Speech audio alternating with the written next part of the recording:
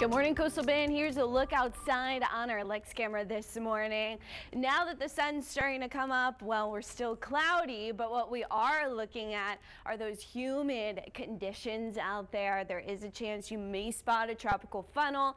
That just has to do with some really strong winds up where the clouds out are and lighter winds at the surface. In fact, winds are only 8 miles per hour right now. We are going to see a chance for a spotty rain shower through the morning, then breaking clouds in the afternoon. High temperature today 84 degrees. Rainfall coverage very low today, very light, very isolated. As we look ahead to tomorrow morning, this is when our thunderstorm chances are going up. So that's going to be tomorrow by about 6 a.m. and that will continue through lunchtime with a low chance maybe for a little secondary round in the afternoon, but I'm not confident in that. What I am confident in is there is going to be a cold front that moves through tonight and early Thursday morning. So again, spotty showers can't be ruled out during the day today. There's that front. Where the heaviest rain is expected to be is going to be just to our north. That's where the stronger storms are going to go through potentially Live Oak, Bee County, and toward Refugio County and Victoria. That's going to be kind of the target for more rainfall and stronger storms. Can't rule out an isolated pocket seeing some higher rainfall totals, but most likely will be a 1/4 of an inch or less tomorrow, and that is going to be a risk of severe weather, a marginal risk at that. That's level 1 for tomorrow morning. Really about 4 to 8 a.m.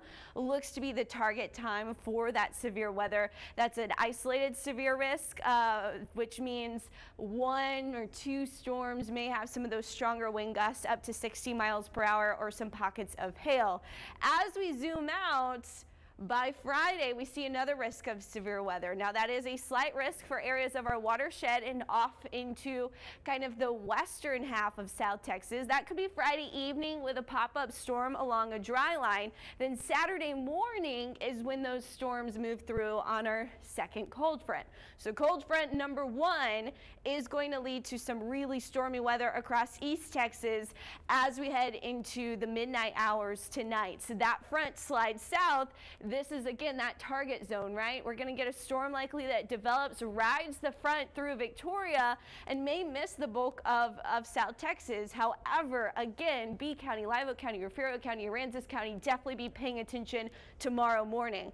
We've got a second round on the way as well. So I mentioned the dry line. We'll have to watch for storms developing there Friday evening for areas off west. Some of those storms may make it into the coastal bend, but they'll likely be weakening as they get away from that boundary.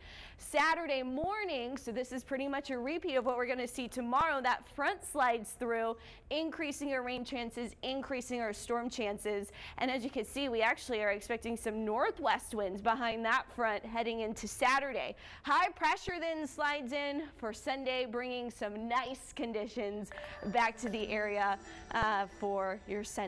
So sunny conditions Sunday, low humidity Sunday.